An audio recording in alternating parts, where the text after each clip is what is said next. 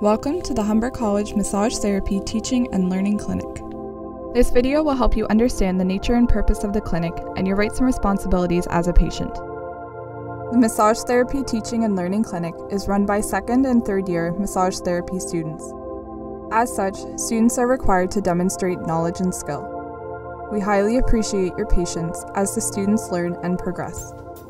You play an important role in this opportunity.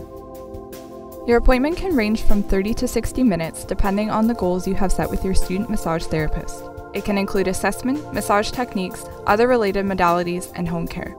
Remember, there is a set cost for each appointment regardless of the time spent with the student massage therapist. First, you will be asked to fill in a health history form and complete your payment. Your personal health information will be kept confidential.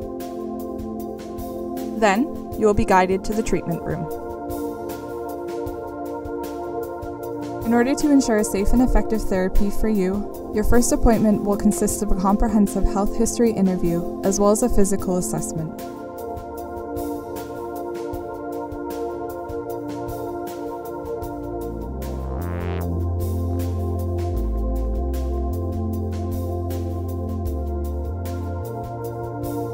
Appointments can also include massage techniques, other related modalities, and home care. In Ontario, massage therapy is a regulated healthcare profession. While each student massage therapist endeavors to provide massage techniques, this will not occur until a student massage therapist has gathered enough information from his or her assessment to provide a safe and effective treatment.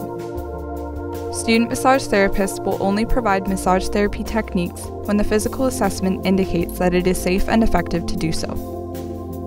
Your massage therapy appointment will be supervised by an internship instructor who is a member of our faculty and a registered massage therapist in good standing with the College of Massage Therapists of Ontario. He or she will also assign your student massage therapist. This means you may not have the same student massage therapist for each appointment in your treatment plan. Please remember that you cannot request a student massage therapist based on gender or any other preferences. At the end of your appointment, you will be guided back to the front desk. Please remember that student massage therapists do not accept tips or gifts from patients.